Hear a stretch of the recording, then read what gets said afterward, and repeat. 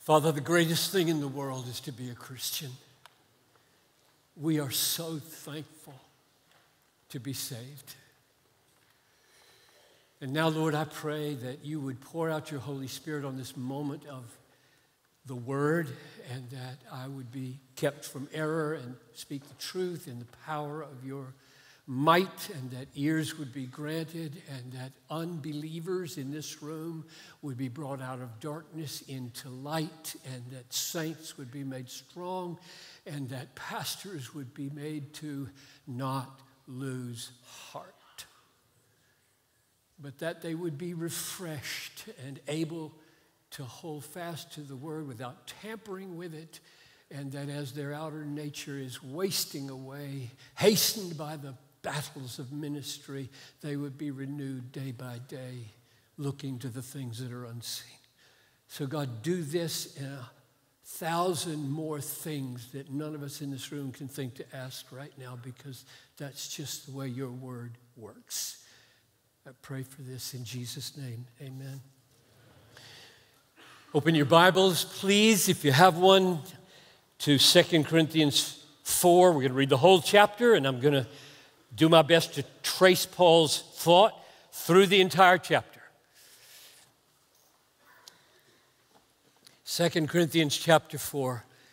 Therefore, having this ministry by the mercy of God, we do not lose heart. But we have renounced disgraceful, underhanded ways. We refuse to practice cunning or tamper with God's word, but by the open statement of the truth, we would commend ourselves to everyone's conscience in the sight of God. And even if our gospel is veiled, it is veiled to those who are perishing. In their case, the God of this world has blinded the minds of unbelievers to keep them from seeing the light of the gospel of the glory of Christ, who is the image of God. For what we proclaim is not ourselves, but Jesus Christ as Lord, with ourselves as your servants for Jesus' sake. For God, who said, "Let light shine out of darkness," has shone in our hearts to give the light of the knowledge of the glory of God in the face of Jesus Christ. But we have this treasure in jars of clay to show that the surpassing power belongs to God and not to us. We are afflicted in every way, but not crushed, perplexed, but not driven to despair, persecuted, but not forsaken, struck down, but not destroyed, always carrying in the body the death of Jesus, so that the life of Jesus may be manifested in our bodies. For we who live are always being given over to death for Jesus' sake, so that the life of Jesus also may be manifested in our mortal flesh. So death is at work in us, but life in you. Since we have the same spirit of faith, according to what has been written, I believed and so I spoke, we also believe and so we speak, knowing that he who raised the Lord Jesus will raise us also with Jesus and bring us with you into his presence. For it is all for your sake, so that as grace extends to more and more people, it may increase thanksgiving to the glory of God. So we do not lose heart. Though our outer self is wasting away, our inner self is being renewed day by day. For this light momentary affliction is preparing for us an eternal weight of glory beyond all comparison, as we look not to the things that are seen, but to the things that are unseen. For the things that are seen are transient, but the things that are unseen are eternal. So let's walk step by step, verse by verse, through the chapter, attempting to follow the train of thought. And then step back when we've done that and clarify the main point or the double main point, and then encourage ourselves with the 7 arguments that are here supporting the main point. And I promise you, the main point and the 7 supporting arguments are massively encouraging and relevant to your ministry. Verse 1, therefore, we'll come back to that therefore later.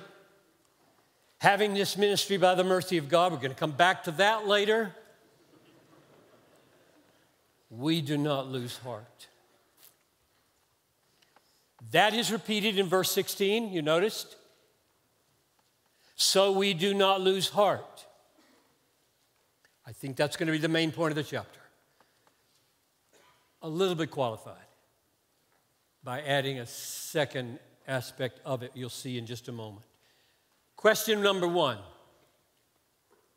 What is it about this moment in this book that would incline Paul to be disheartened, to lose heart? Why would he say this? What has prompted this? In chapter 2, verse 15, he said that his ministry is the aroma of Christ, and to some, it's the aroma of death to death. That's a horrifying thing.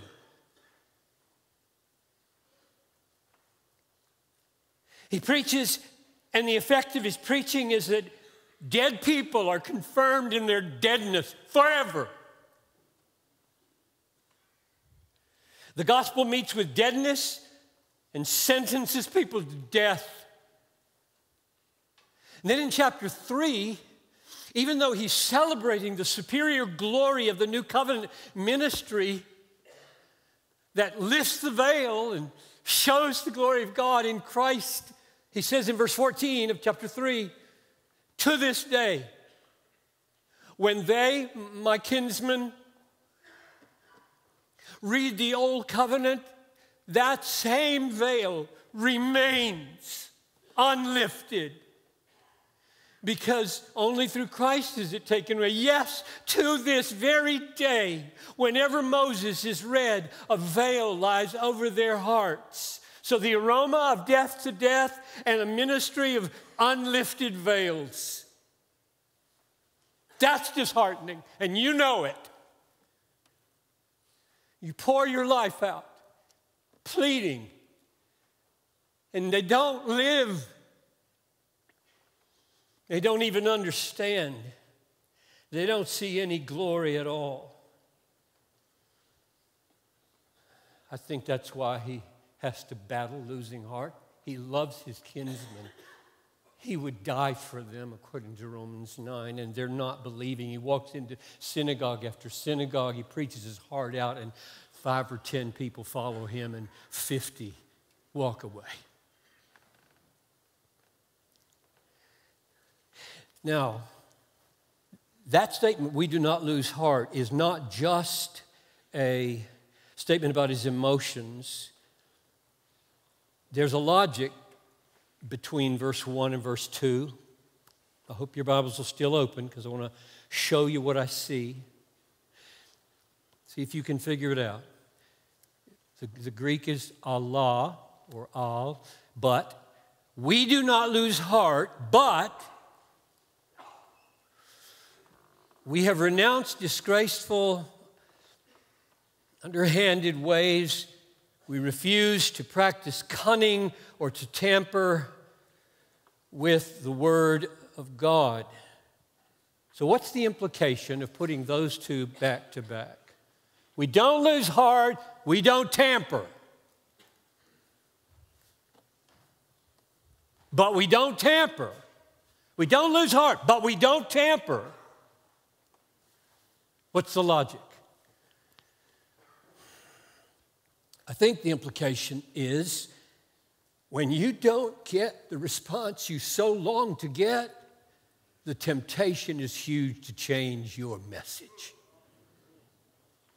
If the veil doesn't go up, if life is not replaced with deadness, I'm going to fix it. I'm going to do something. And the way he says it is, we don't lose heart, But we don't try to fix it this way. And the rest of the chapter is how to fix it, how to manage your heart loss. Not that way. That's the double main point. Don't lose heart and don't fix heart loss this way. That's the double main point of the chapter. Don't tamper with the message in order to keep from losing heart when you don't get the response you want. Read it again. We do not lose heart, but we have renounced disgraceful, underhanded ways. We refuse to practice cunning or to tamper with God's word, but by the open statement of the truth, we would commend ourselves to everyone's conscience in the sight of God. I love Paul. I love the Apostle Paul. So open, just absolutely transparent in everything he does, everything he says. So our statement, our gospel, is an open statement of the truth. No cunning, no tampering, no underhandedness, nothing slippery, no double talk. There's no clever attempt to make difficult doctrines other than they are. No effort to be squishy about the clear moral teachings of the Bible. I knew a denominational official who said to a young pastor who was struggling with how to preach Romans 9 in his church, and the denominational official said, "Oh, there's a way to preach Romans 9 so the people don't know what you think." My hatred is large for that advice. I can't believe people like that lead churches and denominations. This is the opposite of we're open, we're an open book. My life is open, my message is open, everything is open. I have no secrets in this pulpit in my life. Be like that. Be like the Apostle Paul, not like that terrible denominational official. So verses 3 and 4 give the real explanation now for why not everybody believes when he preaches. The reason is not that he's obscure. It's not that he's not open. I mean, if you preach in confusing ways, that would explain maybe why some people don't believe. They don't understand what in the world he's talking about. He just double speak. Nothing's plain here. And he says, that's not the way we are. Well, what's the explanation then for why they're not believing? Verse 3. And even if our gospel is veiled, which it is veiled to those who are perishing. In their case, the God of this world has blinded the minds of unbelievers to keep them from seeing the light of the gospel of the glory of God, who is the image of God. So what's the point? What's the logic between verses 1 and 2 and 3 and 4? The point is that the unbelief of those behind the veil, for whom the veil is not being lifted, for whom deadness is being confirmed, the point is that their deadness and their lack of sight is not owing to Paul's failure to be clear and open and honest, transparent and forthright and not underhanded, but bold and plain. It's not that. It's not cunning. It's not tampering. What is it? It's that they have been judged by God and abandoned to perishing. They are the perishing. That language is used. Chapter 1 of 1 Corinthians, the word of the cross is folly to those who are perishing. Or chapter 2, verse 15, death to death to those who are perishing. Strange way to solve the problem of discouragement, namely the doctrine of reprobation.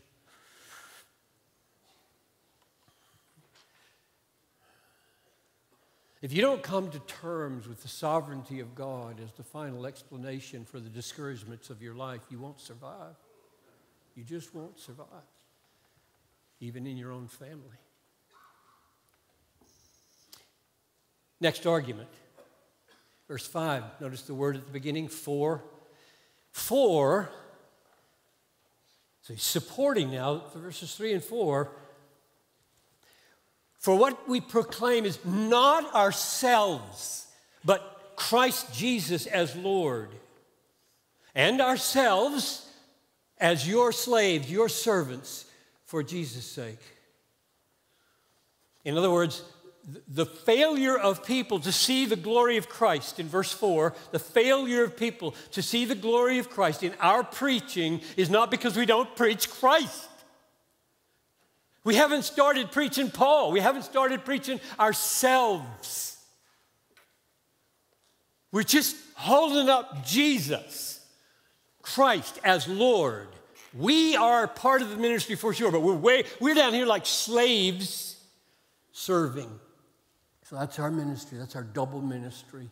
We preach Christ, not ourselves, and ourselves as your slaves. That forms the double track for the rest of this chapter. You'll see those two dimensions of ministry.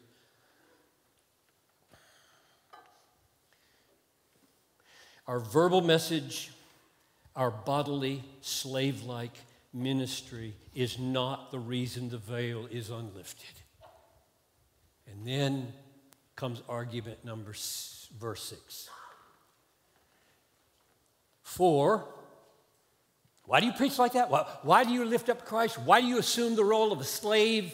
Why do you not preach yourself? For God, who said, let light shine out of darkness, way back at the beginning of the creation of the world, he's done that same thing. He's shown in our hearts to give the light of the knowledge of the glory of God in the face of Jesus Christ.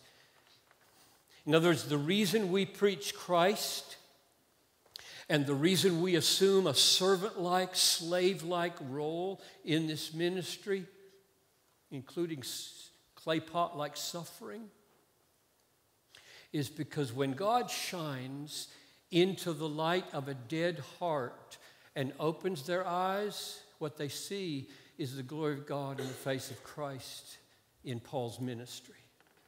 His verbal ministry and his Christ-like suffering ministry. Those are the two things. If you didn't lift up Christ and act like Christ when the eyes were open, what would they see? So that's the reason he preaches that way. That's the reason verse 6 starts with because. So the point of verses 1 to 6 is that Paul does not let discouragement overwhelm him. He doesn't let it lead to tampering with the Word of God, verse 2. He doesn't pull back from Christ-like, lowly, slave-like service. Rather, he takes his encouragement from the sovereignty of God, both in those who are perishing and in those in whose hearts he sheds saving light. Verse 3, verse 6. The fact that Paul has the ministry as a gift, that's verse 1. This ministry is a gift, Paul. The ministry of death is a gift. The ministry of life is a gift. It's a gift of mercy. That will underline for us, understrike our sense, I don't lose heart here. I have a gift from God. It's a ministry. It's a horrible and glorious ministry as you become the death and life of people. Now, verses 7 to 12. Here in 7 to 12, he focuses on the slave-like, lowly, servant ministry of verse 5. So verse 5 has two pieces. We preach Christ as Lord, and we take the position in our ministry of being underneath you, Corinthians, serving you in every way imaginable to lift you up We're not lording it over you. We're under you like slaves or like pots, clay pots, jars of clay.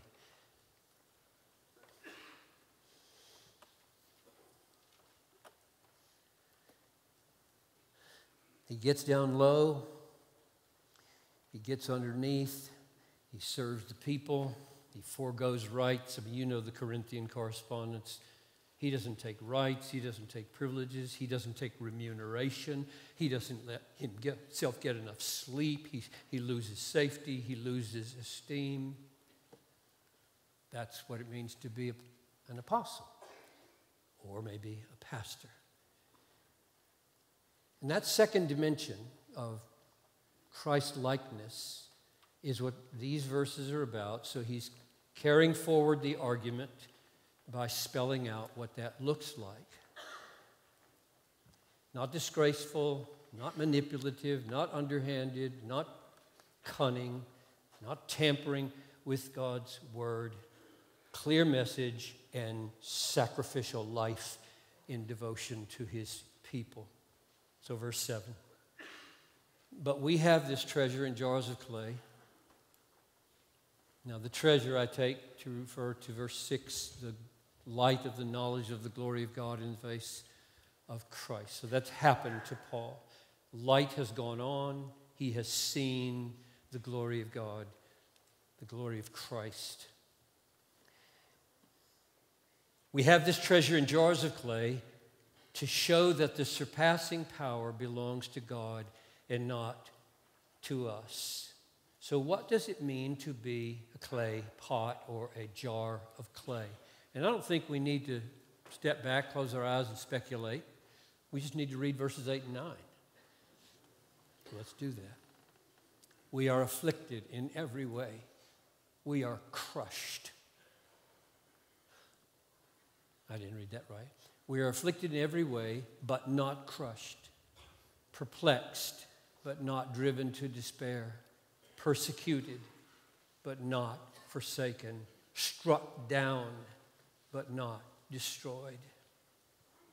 So to be a clay pot or to be a jar of clay is to be vulnerable to affliction, perplexity, persecution, being knocked down. I think that's what he meant in verse 5. We're your slaves. We'll endure anything for your salvation. Then, in verses 10 and 11, he connects the servant-like suffering with how that reveals Christ. He's not just suffering willy-nilly. He's not a jar of clay for nothing. It's saving. It's a saving suffering. So let's read it. Always carrying in the body this jar of clay, afflicted, perplexed, struck down, persecuted body, always carrying in the body the death of Jesus. All his suffering is a portrayal of how much Jesus suffered for them. Same thing he taught in Colossians 1:24. Always carrying in the body the death of Jesus so that the life of Jesus may also be manifested in our bodies. Whoa. Oh, pastors, the implication here for your suffering is staggering. For we who live are always being given over to death for Jesus' sake, so that the life of Jesus also may be manifested in our mortal flesh, this fleshly clay pot, dying, suffering, afflicted, knocked down body in pastoral ministry is all about giving life to your people. All pastoral suffering is for their life. What you do with your suffering will show the life of Jesus. This is totally different than the prosperity gospel understanding of the ministry. or almost any other conceivable description of the gospel ministry. It's very bleak and very glorious. To be a pastor, if you're a young, aspiring pastor here, you better watch out and be careful. This is it.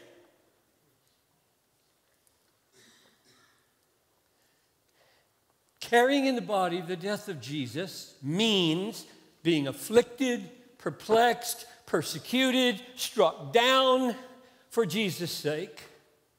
He is embodying for the world to see what Jesus was like. A man of suffering. Dying. He's dying for his people, and Paul is slowly dying for his churches. The life of Jesus is being manifested in our mortal, dying flesh. This is why verse 6, when God shines into the unveiled blind heart, what they see is the face of Jesus. When God, in Paul's ministry, lifted the veil or took away the blindness and their eyes were opened, they saw Paul and Jesus suffering. The effect of this clay pot, servant-like weaknesses, being afflicted, crushed, perplexed, struck down, is threefold. Three effects. Number one, the life of Christ is manifested, verse 10 and 11. Number two, death is at work in us, but life in you. So not only is the life of Christ manifested, it causes life. Paul's bodily representation of Jesus brings life. God uses it to bring life, according to verse 12. And third, the third effect is that God is the one who gets the glory. That was the logic of verse 7, right?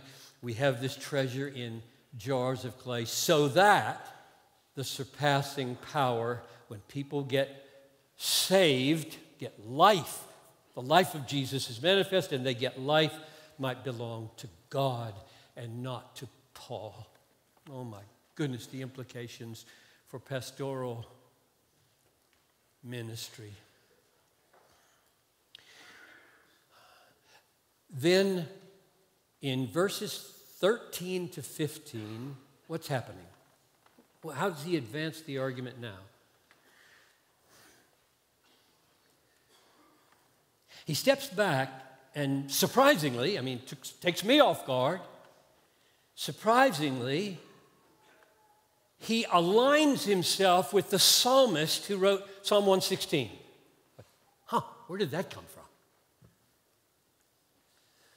It's as though he wants to say, hey, I'm not the first person who embraced suffering and stayed true to the message in spite of death and suffering and didn't tamper with the Word of God. I'm not the first person to do this. I'm not the first person to speak because you believe and not tamper and face death. I'm not the first person. You're not the first person.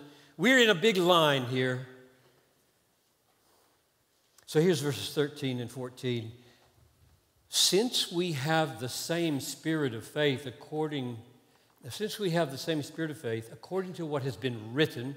Now, the next words are a direct verbal quote from Psalm 116:10 in the Septuagint. I believe, and so I spoke. We also believe. We're in line. We're like the psalmist here. I believe, and I also spoke. And then he says, knowing that he who raised the Lord Jesus will raise us also with Jesus. Let me read it carefully. knowing that he who raised the Lord Jesus will raise us also with Jesus and bring us with you into his presence. Now, here's the context in the psalm. I'll read it to you. This is Psalm 116, select verses from 3 to 10.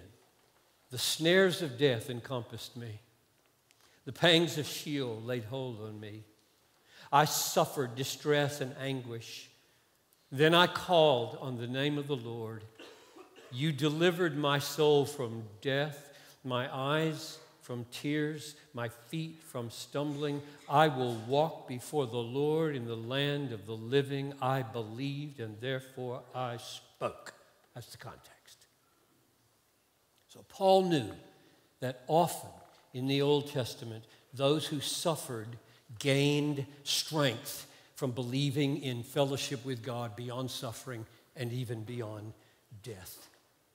I will walk before the Lord in the land of the living. And so Paul says, in the same way, I press on in my painful, apostolic, disheartening ministry because, verse 14, I know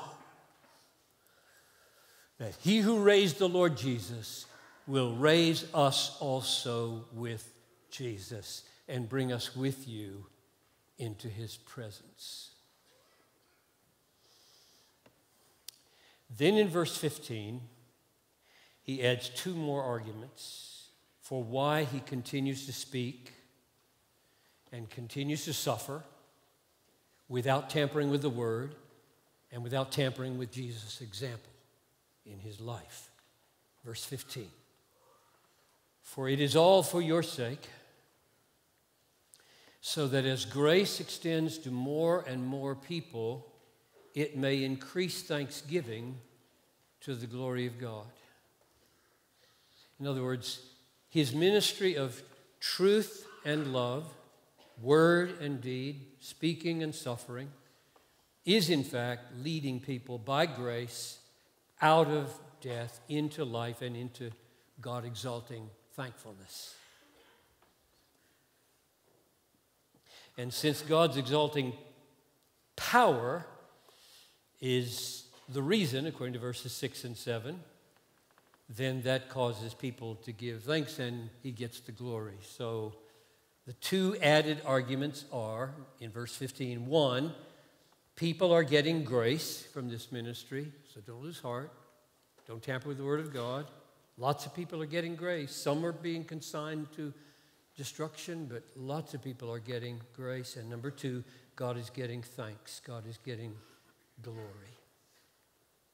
Therefore, now we're at verse 16, the last paragraph. Therefore, he repeats his main point. We don't lose heart. And he says this knowing full well that this kind of ministry is costing him his life. You need to hear that. If you say, Pastor, if you say, this ministry is killing me, that's no reason to stop. It's designed that way. Seriously. And that's where the last paragraph goes. He does not mean for your life to be easy. Not emotionally easy, not easily in the family, not easy in the church, not easy in the community, not easy in your health. Where did we get the idea that ministry should be easy? Paul's whole life was suffering. I mean, 2 Corinthians is simply breathtaking in how much he suffered. It was relentless, absolutely relentless. I mean, if I go through a little season of suffering, I get, I always say Monday's coming, kind of like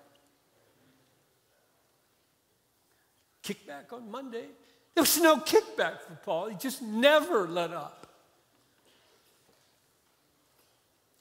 So he finishes the chapter by explaining why his wasting away does not cause him to lose heart. First, it's because he experiences renewal every day. Let's go back. I should read it, I suppose. Though our outer nature, our outer self, is wasting away. Verse 16. Now, I know that's true of all human beings, and generally we take it that way. I'm 78, good grief.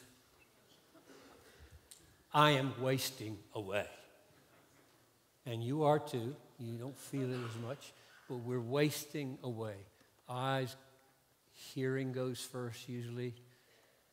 I got hearing aids on right now. I always wonder whether they put this microphone on like this, it's going to make my hearing aids fall off.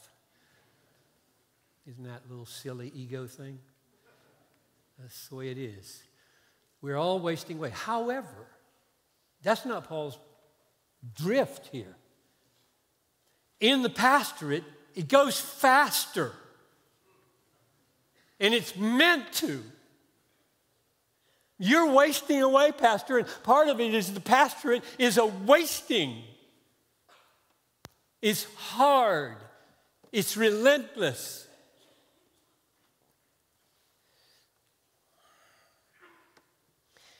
Our inner self is being renewed day by day. That's his argument for why he doesn't lose heart in this paragraph. Our inner self is being renewed day by day. Now, how does that happen? That means in the hardest days of your life, if you're like Paul, you'll go to bed, you'll hardly be able to sleep, and you'll get up in the morning, and he's found a way to be new. His mercies are new every morning. You know, Jesus said, sufficient unto the day is the evil thereof. Every day has its evil and its mercies. There's the genius of renewal. You've got to find a way in the midst of constant, relentless pressure and being cast down and knocked down every morning to find out, how do I get new? I want to be new today. I can't carry all that mess from yesterday into today. If I do, I can't be of any use to anybody. I must be renewed. How did he do it? It happens because he's totally convinced of verse 17. This light, momentary affliction is preparing for us an eternal weight of glory beyond all comparison. So for Paul, his countless and lifelong afflictions are light and momentary by comparison to something.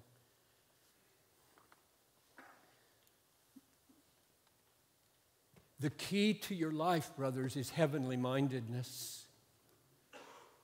Don't let anybody ever tell you the hellish sentence that being heavenly minded makes you no earthly good. It was the power of his earthly good. He couldn't have survived if he didn't believe. It's all going somewhere. Every pain is a stroke in the reward of the weight of glory. He believed it. Do you believe it? Or are you so earthly minded, you got to have payback now? I hate retirement for that reason. Americans are taught that you work 40, 30 years, and then you play for 20 years. You deserve it. It's the reward. That's over-realized eschatology. It's a total misplacement of heaven. Paul totally believed in retirement. It starts at death. And it's glorious. I mean, so glorious, an eternal weight of glory that so exceeds any suffering here. He could keep going. He got new every morning with the hope of glory. So you got to be heavenly minded, guys. You just got to get out of your head all hope of earthly reward. They may come, they may not come. He will strike you down over and over again to wean you off this world. He will, because he loves you very much. He wants you to serve fruitfully like Paul did.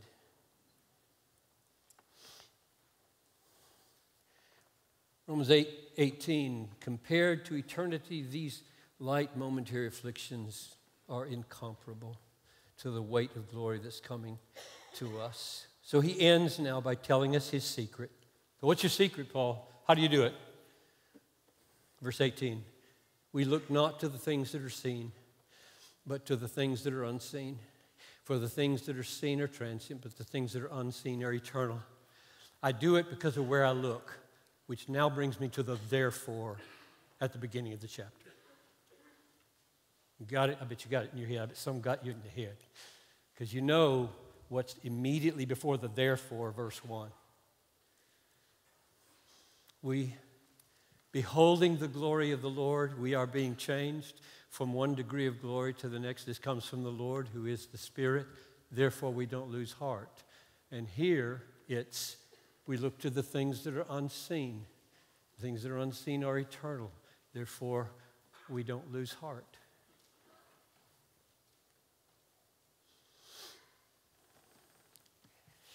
Now let's step back. So here's what we're going to do for the remaining few minutes. I'm going to restate the main point. It's my effort to walk through the logic of the chapter. Let's restate the main point and then just go step by step and name the 7 arguments that you didn't count probably, but I did, because that's my job. And each one, let it build to make you not lose heart. I want you to go home and just walk out of here saying, I'm not going to lose heart. I don't care what happens. I'm not going to lose heart in the ministry. That's the effect I think Paul, if he were watching right now, would want to happen. So, the main point, as I said earlier, is this double effect of the relationship between verse 1 and verse 2. We don't lose heart, repeated down in verse 16, but we don't tamper. We don't lose heart, but we don't tamper, meaning there are reasons in the ministry to lose heart. But we don't solve that problem by changing our message. That would be a great temptation. People are not responding. People are not getting saved. The veil is not being lifted. The hardness is not being removed. The death is not being replaced with life. God, I want a fruitful ministry. And his answer is, don't you change my gospel. Don't you change anything here. You tell with an open statement of the truth and nothing underhanded what I have communicated to you. And you bring your life into conformity to Jesus. That's the main point. Now, what are his supporting arguments? Number 1. When your gospel remains revealed or veiled, remains veiled, so that people you love, maybe in your own family, do not believe, it need not be owing to your mishandling of the truth. It may be owing, verse 3, to the fact that they are perishing. It was veiled to those who are perishing. And he meant that to be stabilizing for Paul. The sovereignty of God in the salvation of sinners should be stabilizing. I can't manage this. I can't control this. I can't tinker with the Word of God to fix this. This is of God. This is a miracle. Oh, that churches believe that being saved is a miracle. How we would sing differently, Amazing Grace, if we believed our salvation is an absolute sovereign miracle. So, argument number 1 for not being downcast or discouraged is because your message is not the problem. My sovereignty, it decides who gets saved. Number 2, when you are afflicted in every way, let that phrase sink in. Afflicted in every way, verse 10. Every way, guys. So they say, oh, this only has to do with, Persecution, being whipped 39 lashes, or being thrown in prison. No, it's stress at home. It's kids that break your heart. It's cancer. It's people walking out of the church after you preached on election. It's just all kinds of things. Every way. We are afflicted in every way imaginable. Perplexed, persecuted, struck down. And here's the encouragement. In and through that, the death of Jesus is embodied and the life of Jesus spreads. That's the way it comes. The life of Jesus comes through your suffering. Number 3. This is verse 12. In spite of the sorrows of those who don't believe, many brothers are going to see. They're going to see and believe. Grace is going to come to them. They're going to receive grace. And when they receive grace, they're going to live. And when they live, they're going to give thanks. And when they give thanks, God's going to get the glory. And it will reverberate to your everlasting credit in heaven. Number 4, since you must take the role of a jar of clay in your weakness, your afflictions, don't forget there's a design in it. And the design is so clear in verse 7. That the surpassing power might belong to God and not to us.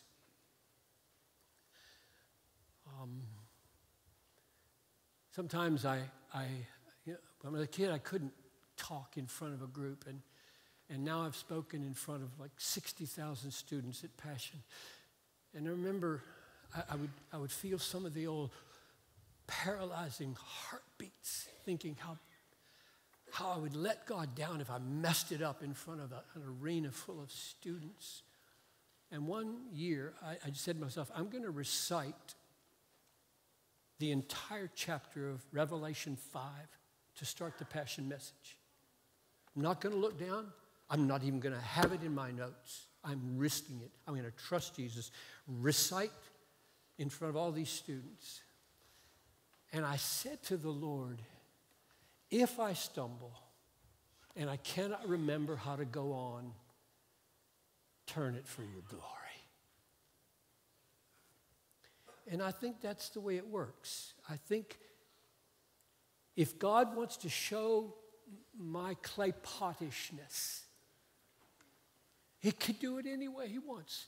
That isn't the way He's done it usually in my life. I've never had to stop in the middle of a message because I couldn't remember what to say. But there are other parts of my life that are so sad.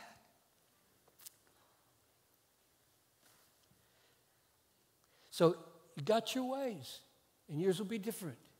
Your place will be different. Number 5, never let anybody persuade you that being heavenly minded makes you no earthly good. Paul's heavenly mindedness here, that is his absolute confidence in and eagerness for the resurrection of the body, sustained him in his wasting away, his pastoral wasting away, not just his geriatric wasting away. He believed and he spoke and he suffered, knowing, this is verse 14, knowing that he who raised the Lord Jesus will raise us with Jesus and bring us with you into his presence. That's the ground for why he spoke when he believed. Is it operative, men? Is it operative for you? I will be raised. I used to say to our anxious elders at the end of the year when we were making our finances, they're all anxious. I said, look, guys, what's the worst thing that could happen? And they said, I said, okay, guys, the worst thing that would happen is that we all just drop dead right now. And that's not a problem. So if that problem is taken care of, why are you anxious about the rest? Seriously. Get you guys, get people to believe in the resurrection of the dead. They'll become lion-hearted. They'll take all kinds of risks for Jesus if they believe in the resurrection of the dead. Number 6, 2 more. God has for each of you a daily renewal for the inner man. Verse 16. He does. He's not going to leave you without it. God has a daily renewal for the inner man. It comes from the hope of the weight of glory and makes present afflictions light and momentary. You just have to get your mind right. You know, the world is just totally, constantly getting your mind all crazy. And just get your mind clear. I'm going to go to heaven. I'm going to be raised from the dead. I'm going to get the reward for all of my faithful ministry. This is glorious. What a great work. Whatever suffering is required of me. Every day, get alone with God and behold. We look not to the things that are seen, so you got to turn off all the devices, right? And you got to be careful what you watch at night. I mean, good grief, how many pastors are just destroyed by what they watch on the streaming services. It's so worldly. I mean, well, I won't watch any nudity, but everything else is worldly. Everything else is worldly.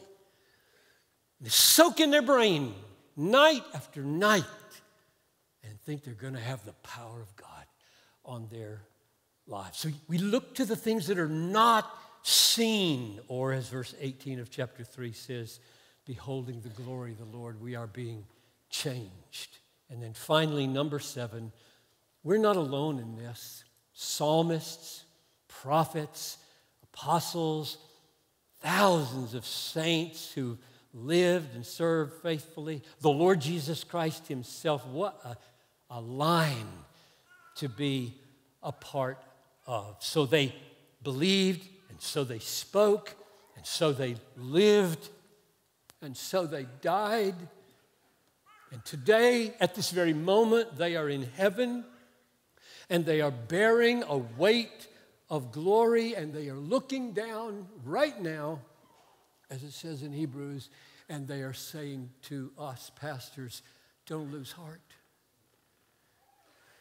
Don't lose heart. And to avoid losing heart, don't tamper with the Word of God.